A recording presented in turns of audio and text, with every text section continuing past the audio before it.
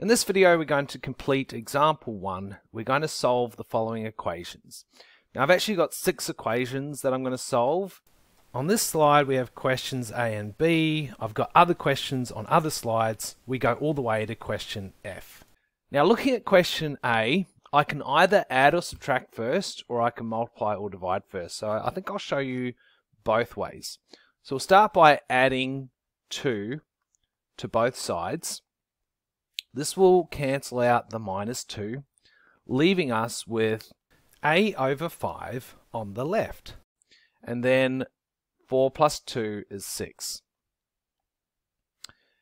The second step is to multiply every term by 5. So we're going to multiply the first term by 5 and the second term by 5. This will cancel the 5 below the a, leaving us with just a. And then 6 times 5 is 30. So we get a equals 30. Alright, so let's complete this question again. And this time we will multiply first and then add last. So what we're going to do is we're going to multiply by 5 because this is going to cancel the 5 below the a. And we have to do this to every term. So we have to multiply the 2 by 5 and the 4 by 5 as well. Now the 5s are going to cancel, leaving us with a. And then 2 times 5 is 10, and 4 times 5 is 20. Now we're going to add 10 once on both sides of the equal sign, which is going to cancel out the 10 next to the a, and a will be 20 plus 10, which is 30. As we can see, it's perfectly fine to multiply first as long as you multiply every term. So we had 3 terms that had to be multiplied by 5. Let's now move on to question B. You may notice that we've got pronumerals on both sides of the equal sign. We've got a 6c on the left-hand side and a 3c on the right-hand side. So what do we do in this situation? Well, the best thing to do is to subtract. And we're going to subtract 3c. And the reason we're doing that is it's going to cancel out the 3c on the right-hand side. But because we've done that, we have to subtract 3c on the left-hand side of the equal sign as well. Now 6c minus 3c is 3c. We've still got our plus 8, and we still have our 26. Now you might notice that by subtracting this 3c, you've made your life a lot easier, because now we've only got one term that has a pronumeral in it. So let's subtract 8 now on both sides of the equal sign, just so that we can cancel out that plus 8 there. That's going to leave us with 3c on the left, and 26 minus 8 is 18. Now because this is 3 times c, we're going to perform the opposite operation. We're going to divide 3 to every term. This will cancel out the 3, leaving us with just c, and 18 divided 3 is 6. Now moving on to question C, and one of the tips that I mentioned earlier was that brackets are a pain to work with, and as soon as you see brackets you should expand them straight away. So we'll do that first. We're going to multiply the 4 by the b and the 2. 4 times b is 4b, and 4 times 2 is 8. This is all over 10, and it equals negative 6. Now the next thing we want to do is we want to cancel out this 10, and that means we need to multiply by 10, and we're going to multiply every term by 10. And this is where some people make a mistake. A lot of people try to multiply the 4b by 10 as well as the 8 by 10. Because this is one single fraction, it's also one single term. So I'm only multiplying it once. That will cancel the 10 below, leaving us with 4b minus 8, and negative 6 times 10 is negative 60. Next I'm going to add the 8 to both sides of the equal sign. This will cancel out the minus 8, leaving us with 4b on the left, and negative 60 plus 8 is negative 52.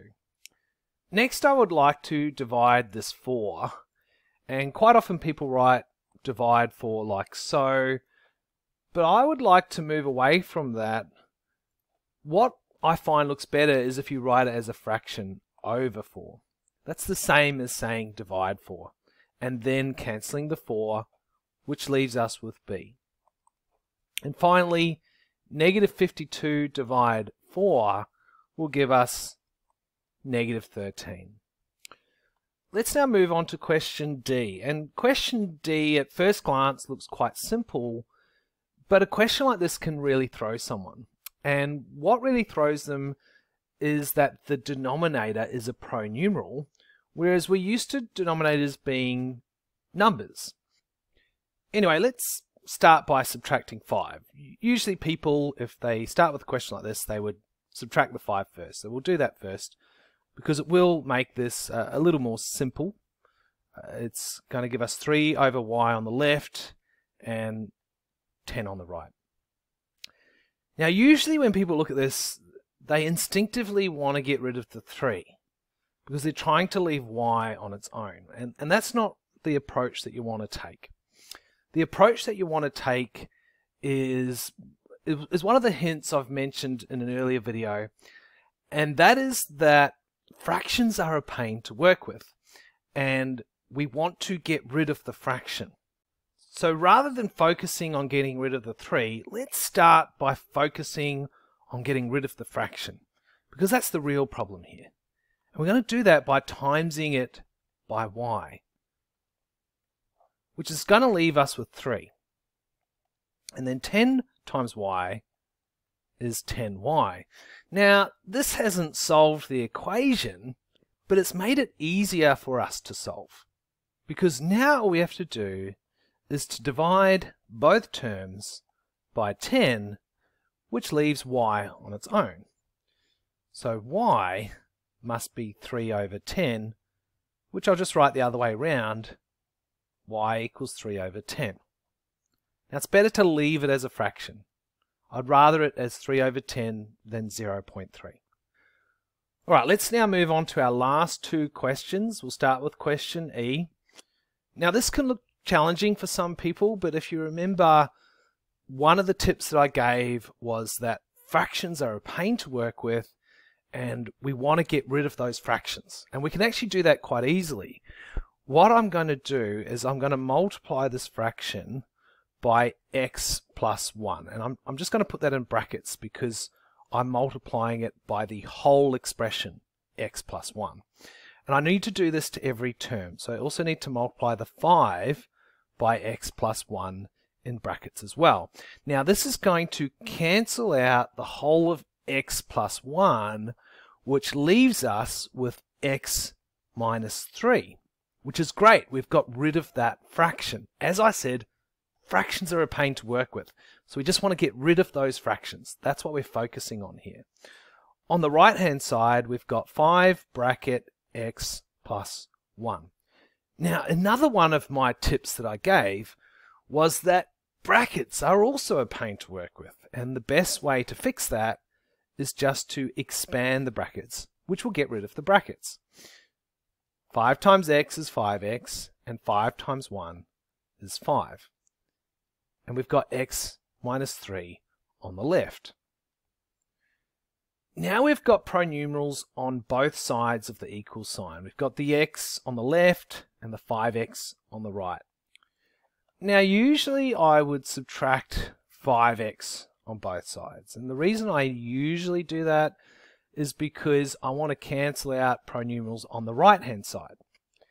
Now the issue here is that x minus 5x is negative 4x, and that's actually perfectly fine.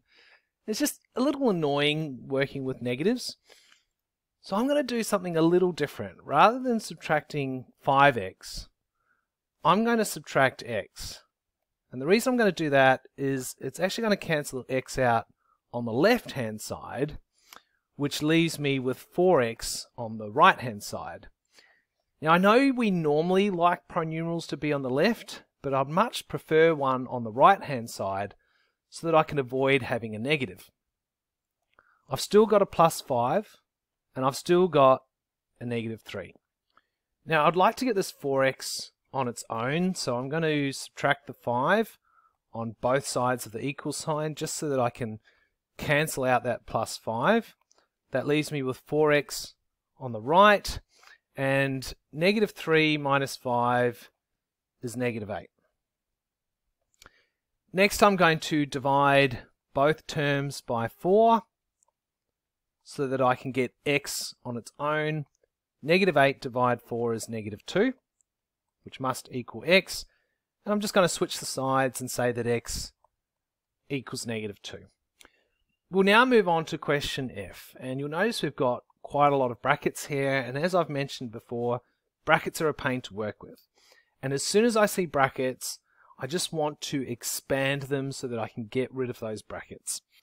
Now these are monic quadratics, and if you don't know how to expand monic quadratics, then you actually need to look up one of my previous videos that show you how to do this. Anyway, let's expand them now. First of all, n times n will give us n squared. N times negative 1 will give us minus 1n. Positive 3 times n will give us plus 3n. And finally, positive 3 times negative 1 will give us minus 3. Let's expand the next set of brackets. We've got n plus 2 squared, and this is known as a perfect square. We square the first term, which is n, so we get n squared. We then square the last term, which is 2. 2 squared is 4, so we get plus 4. We then multiply the two terms, so n times 2 is 2n, and then we double them, or times them by 2, giving us 4n. That will give us the middle term here.